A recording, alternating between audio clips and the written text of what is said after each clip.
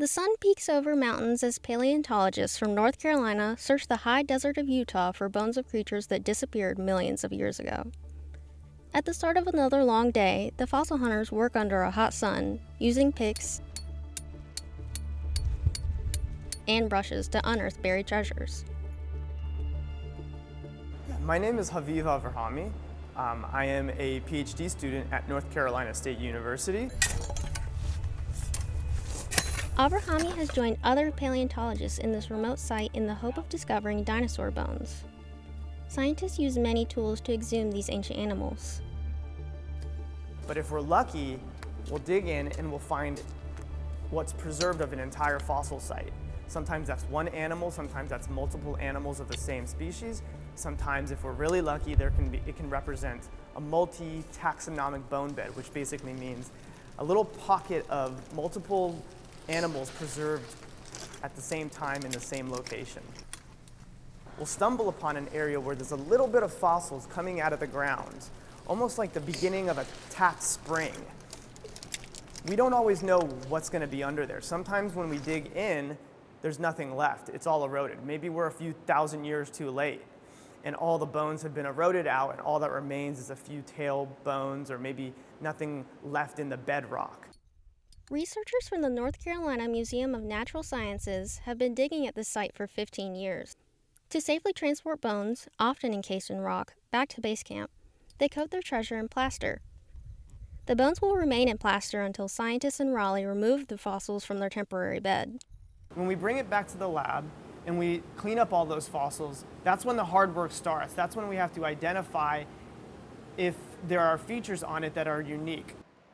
In the museum lab, technicians peer through microscopes, using an arsenal of tools to separate bones from rock and sediment.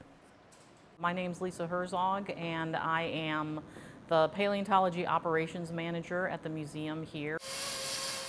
Herzog and other scientists in the lab compare these newly found fossils with the other dinosaurs in both the museum's collection and in other institutions. They're looking for various features in the bones to place the fossils in an evolutionary timeline. It can be the way their skulls and their faces are designed. And of course, in paleo, we always look at, the present as a key to the past. Herzog played a large role in the Utah dig that uncovered a trove of bones. It's really uncommon to find bones in such good condition, particularly in this formation that we are finding stuff in. So a specimen like this one here that was preserved partially intact is an indication that there was rapid burial. So there wasn't time for scavengers to come in and pull it apart and separate the bones.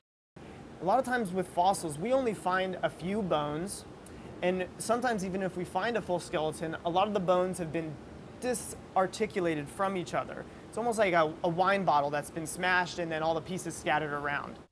Paleontologists rarely find a pristine skeleton, but the North Carolina team found numerous well-preserved fossils of the same species 99 million years after the animals died.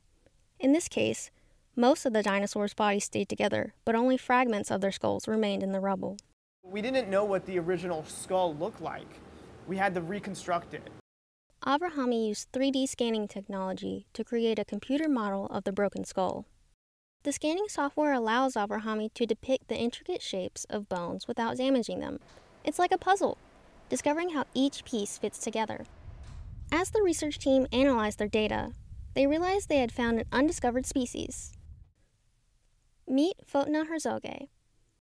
Avrahami named the dinosaur Photna after a mythological figure celebrated by his native Pacific Islander ancestors. Herzogae, after his good friend and mentor, Lisa Herzog. I've been to Guam once for my grandpa, when my grandpa died. And so being able to kind of give something back to the island, to give them the honor of a dinosaur named after an aspect of our culture. Because this is actually not just the first time a dinosaur has been named after Chamorro mythology. It's actually the first time a dinosaur has been named after any aspect of Pacific Island culture. So we dove into the pre-colonial mythology about a brother and sister spirit named Photna and Pontan. And then when Pontan died, he gave up his spirit, and Photna, the sister, used her powers to create the parts of the earth. Finding Photna helped bridge a link with a much younger dinosaur, known to museum goers as Willow. For me, that was a really aha moment. It was that moment of like visually seeing. I spent months collecting this data, processing it, verifying that it's true. It bridges the gap in our understanding of how these animals evolved across millions of years.